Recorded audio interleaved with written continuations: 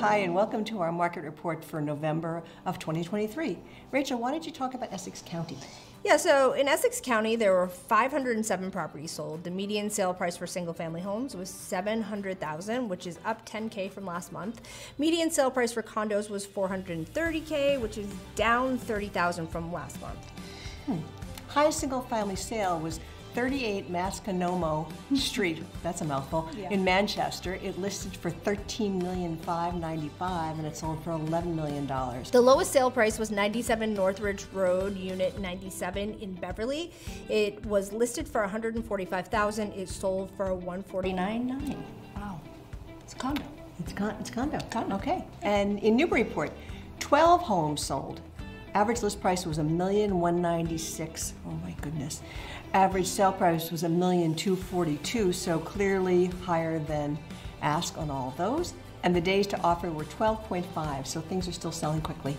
And here's another thing, things that were taken off the market, so they were expired, withdrawn, or canceled, there were 8. So things are coming off because we've become a seasonal market, which is interesting. Yeah. For condos, 10 sold. The average list price was $731,370. The average sale price was $736,000. And days to offer were 10, and of the properties that have been taken off the market, there were 3. Condominiums. Condominiums, yes. Interesting. In Newburyport. So let's talk about Newbury, sweet little Newbury.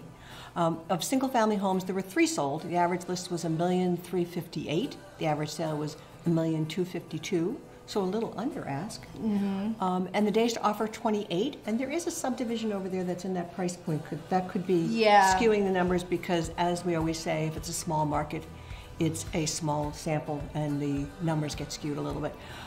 There were 3 properties that were single-family homes that were expired, withdrawn, or canceled. Some of those will pop back up in the spring. Yeah. What about condos? So, yeah, I know. 1 condo sold. It was listed for $599. It sold for $560. Days to offer 17, and 1 condo was taken off the market. Interesting. How about your little town in West Newbury? We love West Newbury. Yeah, West Newbury. 3 sold this month. The average list price was $539, which is low for West Newbury. Yeah. The average sale was $560. Days to offer 16. 3 were pulled from the market. Interesting.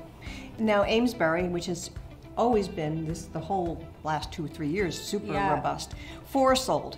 Which is so really much lower. And that's nothing. Yeah. 697, 223 was the average list, and 644, 973 is the average sale, meaning that things are going for less than asking. So for the first time in like buyers, 3 years. Yeah. Days to offer 27.75. So we're seeing a little market shift. Yeah. Things that were taken off the market, expired, withdrawn, or canceled, just 2. 7 condos sold in the month of November. $563 was the average list price. $550 was the average sale price. 22.8 days to offer. 1 property was either expired, withdrawn, Or canceled. Boy, this is a different song than we were singing last month. That's for sure. Yes, it is. Yeah. But, you know, we are returning for the first time in a long time to a seasonal market. I've been watching MLS since after Thanksgiving, and I've noticed that it's like 1 property coming on the market, 1 property here, 1 property. It's like there's very few. A lot of price changes, price reductions, and a lot of properties are going under agreement. A lot of properties are going under agreement. Yeah. But at lower than asking price. Correct. So we saw that with our inventory. We had 3 or 4 go under in the last couple of weeks, and they all were off price, but everyone was happy with the outcome, so that's all that matters. And you know, if you're a buyer that's thinking, well, the interest rates are really high, I don't know how I can afford to buy right now. There's a massive opportunity with these properties that have been sitting on the market because there are many of them. You could always ask the seller to buy down your rate as part of your offer to contribute, you know, $10,000 to buy down your interest rate. So maybe you end up in, you know, the 6.75 or 6.5, and maybe, you know, you don't offer under asking.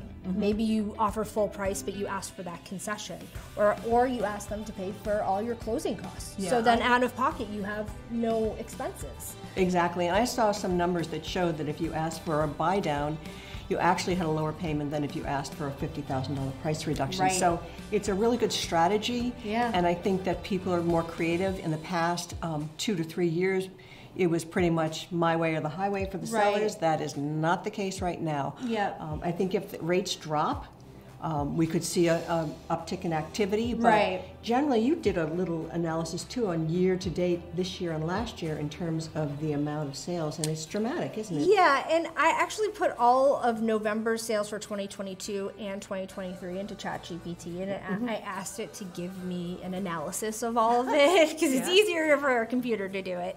And the general consensus was prices are still going up, houses are still selling quickly, but the amount of inventory available has drastically reduced. Wow.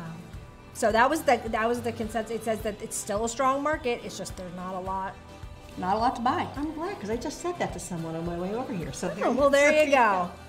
All right. Well, next month you'll get our 2023 wrap up of the year. Yep. So look forward to that, and we'll see you on the next one. See you on the next one.